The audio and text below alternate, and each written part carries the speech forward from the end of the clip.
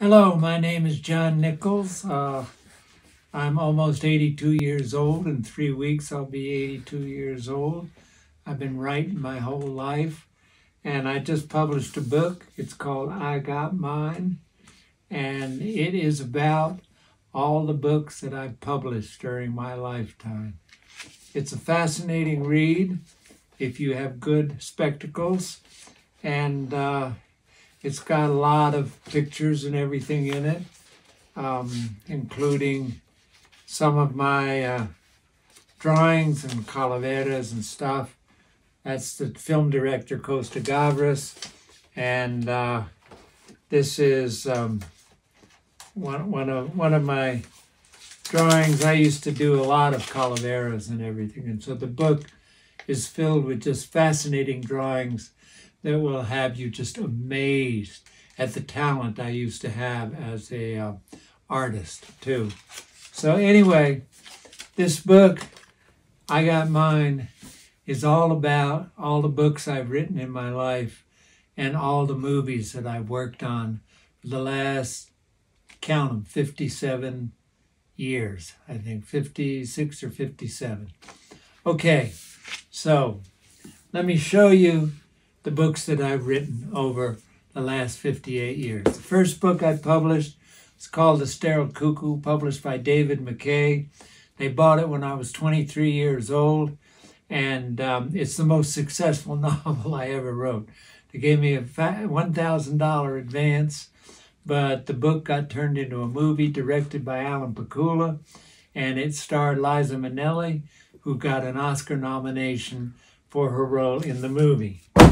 The second novel I published was called The Wizard of Loneliness. The Wizard of Loneliness is about an orphan kid spending the last year of World War II in upstate Vermont. It was actually made into a movie also, released in 1988, and it starred Lucas Haas when he was a famous child actor, and also Leah Thompson, who was a great actress, and John Randolph. Number 3, the third book I wrote, by that time, it's called The Milagro Beanfield War, and I didn't publish it until 1974, which was a 9-year interval between The Wizard of Loneliness. And The Milagro Beanfield War is about a bunch of people in a small town in northern New Mexico who go to war against developers in order to stop their little town from being destroyed. It also was made into a movie that was released in 1988. The movie was produced by Moctezuma Esparza. It was directed by Robert Redford. It starred actors like Freddie Fender and Sonia Braga from Brazil, and it's been an albatross around my neck ever since the movie came out in 1988. The fourth novel that I published, this is the second in my New Mexico trilogy. First one was The Milagro Beanfield War, was The Magic Journey. The Magic Journey is a long novel about how capitalism works in the United States of America in a small town in upstate New Mexico. And basically I wrote it. I was a Marxist-Leninist. I wanted to overthrow the capitalist system. I still do.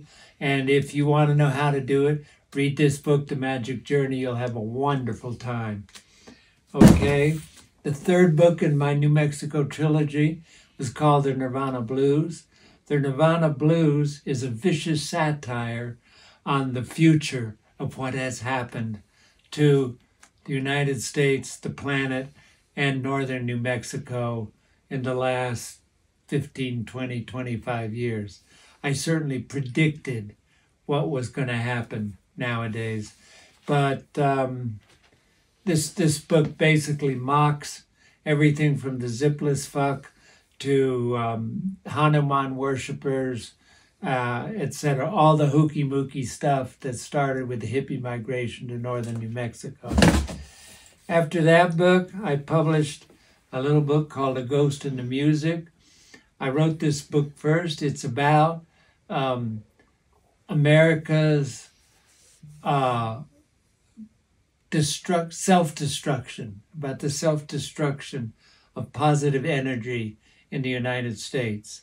I wrote the first draft when my wife and I rode with a cousin of mine in his lobster boat. We took a load of liquor out to Monhegan Island off the coast of Maine.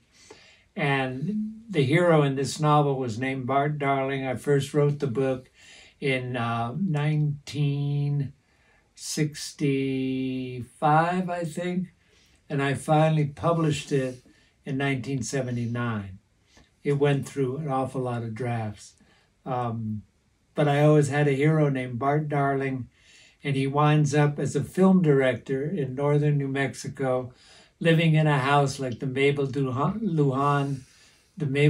Lujan mansion where Dennis Hopper made his movie called The Last Movie. And it's sort of based a little bit on my involvement with Hopper and with making movies in northern New Mexico, in Taos. Anyway, so then in the mid-1980s, I wrote this book called On the Mesa. It's basically about 50 acres of sagebrush land out in the West Taos Mesa and a little stock pond in the middle of that land. And it's about the life of all kinds of animals and birds and frogs and toads and guajolotes that lived in this little puddle of water. In the mid-1980s, I produced this novel, American Blood. Most people throw it against the wall on page 4. This book is about the violence that underlies our culture in America. And it's very brutal. It starts out with 35 pages of American atrocities in Vietnam. Then it returns to the United States, and it just goes through everything that we've been going through lately, like school shootings, killing people in mass shootings in Buffalo, all that kind of stuff. This book is just filled with the violence that underlies our culture. If you can get through it, you're a better man than I am, and a better woman than I am. But currently, this book is on film option and might actually get made into a movie, because apparently, although it was published in 1987, it's still very relevant today. But this is not a funny journey through a novel like the Milagro Beanfield War. In 1990, I published this book. It's called The Sky's the Limit. This is my book, like Al Gore's Uncertain Truth. It's a book with lots of photographs of the Taos Mesa. They're pretty beautiful photographs. They're all very lovely and simple. But there's an essay that goes throughout the book on the written part of the book, which is basically my prediction on what's going to happen to the world. And all of it has happened. This book starts out by saying that the 1980s were the hottest decade in American history. And of course, the hottest decades in American history now have been from 2010 to 2020. And so its subtitle is A Defense of the Earth. And I published that book with W.W. Norton in New York City. The other books were published by David McKay, The Sterile Cuckoo, G.P. Putnam's Sons for The Wizard of Loneliness. Then the rest of my books were published by Holt, Reinhardt, and Winston, or Henry Holt and Company. This is another book about the environment with very simple photographs. Quotes Henry Thoreau a lot. And it sank like a stone. It was so unsuccessful that W.W. Norton said, "We are not going to do part 3 of your Defense of the Earth trilogy." And thank God for that. Also in the 1990s, I published this little novel called An Elegy for September, which is about a love story between a 49-year-old guy and a 19-year-old girl. Mostly they walk around up in the mountains in Taos, out on the mesas in Taos, down in the Rio Grande Gorge in Taos. I wanted to just write a book about the month of September, which is very beautiful here in New Mexico. And but it read too much like National Geographic, and finally I made it a novel with a love affair at the center of it. And it kind of worked. It was actually almost successful. 2 years later, in, 1994, Henry Holt published this book, Conjugal Bliss. Conjugal Bliss is a vicious satire about marriage. Everything that can go wrong in marriage is in this book. And what I thought I was doing was rewriting Tolstoy's book, The Kreutzer Sonata. In the Kreutzer Sonata, a guy gets onto a train, sits next to another guy, and he tells the other guy why he killed his wife. And he goes through this horror story about being married. So this is my horror story about being married. I've been married 3 times, and thank God it wasn't more times, because I wasn't very good at it. Okay, then the University of New Mexico Press published this book, Dancing on the Stones, which is a series of my articles and speeches and ruminations on how the world works and doesn't work. And speaking of the Milagro Beanfield War being turned into a movie directed by Robert Redford, I did write a long article called Night of the Living Beanfield, how an unsuccessful cult novel became an unsuccessful cult film in only 14 years, 11 nervous breakdowns, and $20 million. Believe me, that movie has been an albatross around my neck ever since. Then I wrote this book called The Voice of the Butterfly. It took me, I think, 14 years. I wanted to write a book about environmental Armageddon, but I wanted to write it like a Batman movie or an Avenger or a Marvel, comic book or adventure story. So I wanted it, the whole thing reads like Crazy Eddie selling used cars, in a parking lot. Come on, step right up, folks. Get this car. It's $20 off. You'll love it. It doesn't have a radiator. It doesn't have an alternator. It doesn't have anything else, but it'll be a great car for your garage.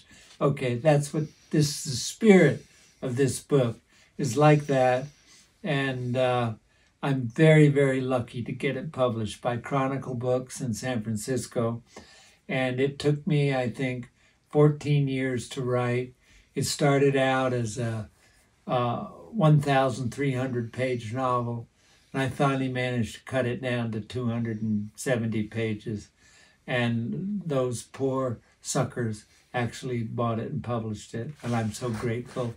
One day I was doing a book signing for this book, and a guy came up to me and he said his book club had been reading this novel, and he said, frankly, this is the worst novel I ever read in my life.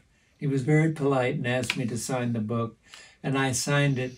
Thank you so much for reading the worst book I ever wrote. Then I wrote a little book called An American Child Supreme. It is simply an essay that I wrote about how in heck does a person in this country develop a social conscience. And that's what this book is about. This book is about when I was a child and first moved to Virginia when I was 12 years old, and there was complete Jim Crow, complete segregation, complete racism. And I was 12 years old, going to all white schools and going to movie theaters where African Americans could only sit up in the, what is it called, a balcony or something. And I was going to Herndon High School in Herndon, Virginia, Northern Virginia, in May 1954, when Brown versus Board of Education passed. And that was one of the steps in my slowly growing knowledge of what was really going on in this country. I've always had spells where I just haven't been able to produce books, or it's taken me a long, long time to write a book. The Empanada Brotherhood is about a 21-year-old kid, 22-year-old kid. He wants to be a writer in New York City and lives in a little tenement, tiny tenement, and hangs out at an empanada stand with a lot of Argentine and Chilean and Bolivian friends. The empanada stand was located on McDougal Street just before it hits Bleecker Street. And I loved the people at that empanada stand. And I first wrote a copy of this book in 1966 and 67. Then I put it in a trunk for 30 years because it wasn't any good. I took it out of the trunk in 1997. I spent 10 more years working on this book. I had to literally try and reinvent the life that I had lived in New York City way, way back in the early 60s. And it's probably my favorite book of all time because I finally managed to invent something that really spoke to my heart about the reality of what I went through during that time when I wanted so much to be an artist. This book, On Top of Spoon Mountain, was published in 2012. I forget how old I was then, by the University of New Mexico Press. The book is about a 65-year-old guy who's way overweight and has a bad heart condition who wants to climb a 13,000-foot mountain with his grown-up children in a way to kind of figure out how to make up his failure as a father with these kids. He thinks that climbing the mountain together will be some kind of spiritual getting together again. And I love this book. And one of the things I love about it is that this character has a little 8-year-old granddaughter who is a real trip. And they like to sit in a car behind Michael's Diner in Taos and watch ravens raiding the dumpsters for food. And they both learn how to talk Raven together. Anyway, I think that this is a wonderful book, and I'm very grateful University of New Mexico for publishing it. A few years later, in 2016, University of New Mexico published this book, the annual Big Arsenic Fishing Contest. I'm a fly fisherman. This book is about 3 idiot macho guys who have a contest every year on the Rio Grande River up by Big Arsenic to see who will catch the most trout. For 19 of those 20 years, I always won the contest. And but these 3 guys, they seem like idiots. One, they're really macho. They just talk to dozens to each other. They just insult each other all the time. And many people think, oh, this is a fun book, a funny book about trout fishing. But it's really a love story about 3 guys who really cared for each other, despite the fact that they never said a nice word to each other, ever, when they were competing on the Rio Grande. This book, Goodbye Monique, is the only book I've self-published in my life. And it's about my mother, Monique Robert. She was French, and she died when I was 2 years old. And then my father remarried, and my stepmother literally whitewashed Monique out of my life. My father couldn't talk about her, and so I knew nothing about my mother until really after my father died. I went and got his archives, brought them to Taos. I spent 3 years reading through his archives and learning a whole lot about Monique. And many of my relatives in Europe sent me letters, diaries, journals, photographs, etc. And it took me 20 years to write this little book. It started as like a 1,300-page family saga, all about my European family, my American family. It finally wound up as a little book like Breakfast at Tiffany's that is just about the 4 years that my father and my mother had together from 1938 until she died in 1942 when she was 27 years old and I was 2 years old. This is a picture of Monique that was taken a couple of days before she married my dad in 1938 in Paris, France. And during my life, I've also published books with many photographs in them. If Mountains Die is a book. It's a memoir about my first couple of years with my family, Ruby and Tanya and Luke in Taos, New Mexico. And it has photographs by my dear friend Bill Davis. And this book was very successful. It's funny, it was published by Alfred Knopf and stayed in print for 40 years. And it's Bill Davis, my friend, the photographer, is the guy who convinced me to do the book. And I'm so glad that I did. I owe Bill for that. And Bill also taught me to be a photographer myself and to love photography. And this book, The Last Beautiful Days of Autumn, was published by Holt Reinhardt and Winston. It's another memoir, another of my memoirs, and it's got my pictures in it at the back of it, which is the first time that I ever published pictures. This is my friend Mike Kimmel, and this is my friend Shel Hirshhorn, who were big fishermen on the Rio Grande River. And this was my idea of just what typified Taos, the raven on the fence post and the apples in the apple trees. Then, just before the movie of the Milagro Beanfield War came out, I published this book, A Fragile Beauty, with Peregrine Smith in Utah. And they wanted to publish it to coordinate it with release of the film. And I wanted to publish it just to have my photographs published.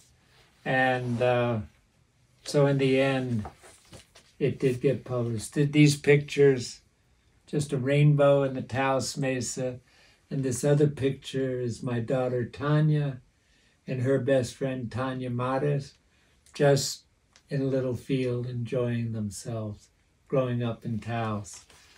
And finally, in 2017, the University of New Mexico Press again published this book, My Heart Belongs to Nature. And this book is full of my photographs just about the landscape of Taos County and living here. I've lived here for 51 or 52 years now. And all the pictures in this book are in Taos County. It's like I have climbed all the mountains in Taos County. I have What was I going to show here? Obviously, I'm not going to. I have enjoyed really going up into the alpine country and following bighorn sheep. I just love the bighorn sheep. And I was raised by naturalists. My father was a naturalist. My grandfather was a naturalist. And I'm an amateur naturalist. But I've never really traveled outside of Taos County. People always tell me, hey, let's go up to Colorado and fish the Colorado River, or let's go to Steamboat, or let's go over to Utah and fish the river there, or something like that.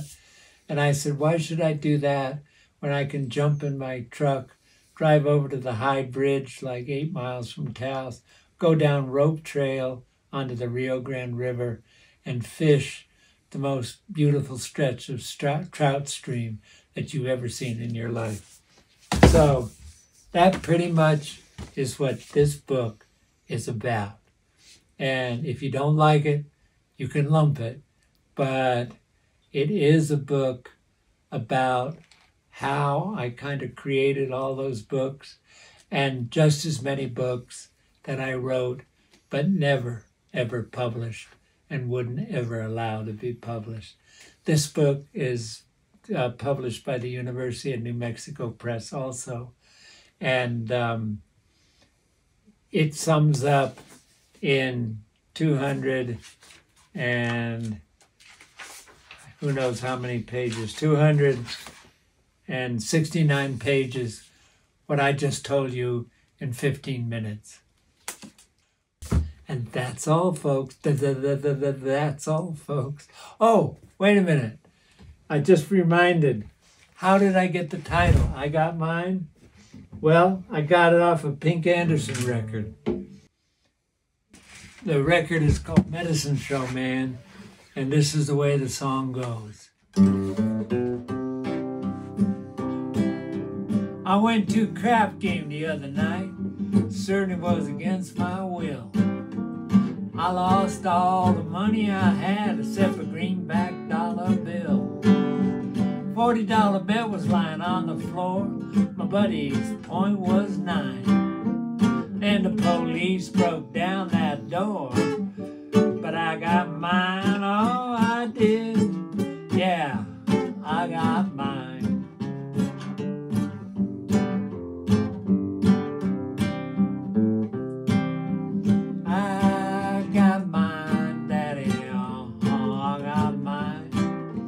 Grab all the money, put it into my pocket. Out the back door I went flying. Ever since that big crap game, I've been dining on chicken and wine.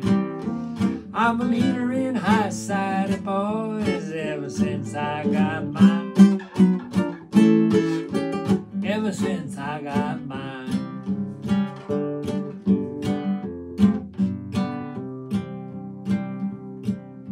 I went to a turkey feed the other night. The dinner was certainly fine. 15 minutes before they started serving, everybody got in line. When they brought those gobblers in, how their eyes began to shine. Talk about a rascal feeling mighty hungry. I got mine, yes I did. I got mine.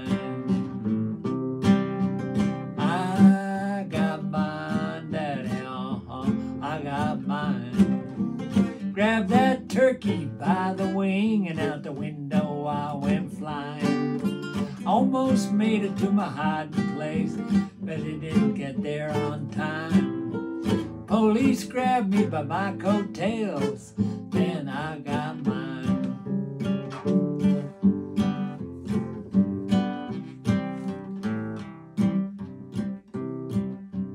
There's a barber shop way across town. It's located up on Water Street. It's the only place on Saturday night where all the gamblers like to meet. Some people just like to have fun. Other people like to scrap. But if you see me and my buddy hanging around there, we mean to shoot some craps. We mean to shoot some craps. Saying 7, 11, won't you come, come, come? If that 7-11 don't come, I'm done, done, done. If I see the police before they see me, I'm gonna run, run, run. I'm a leader in high society, boys, ever since I got mine.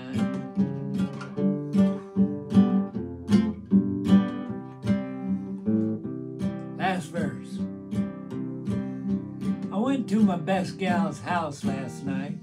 The hour was just about 9. I wasn't dressed up like Henry Ford, but I was feeling just as fine. I caught her sitting on another guy's lap, and I really didn't like that sign. Talk about a rascal getting in trouble. Ooh, I got mine. I got mine, Daddy. I got mine. Grabbed my hat and out the back door. I sure went flying. That fella had a big shotgun, and he knowed how to use it fine. Talk about a fella running for his life. I wound up running for mine.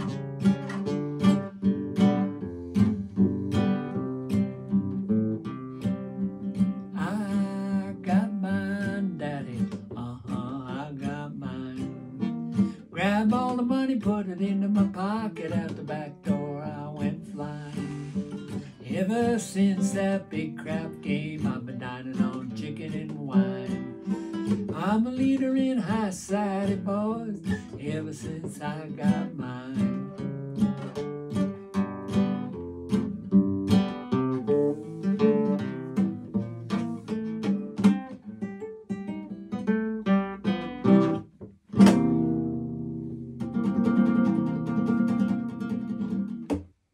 And that's where the title came from.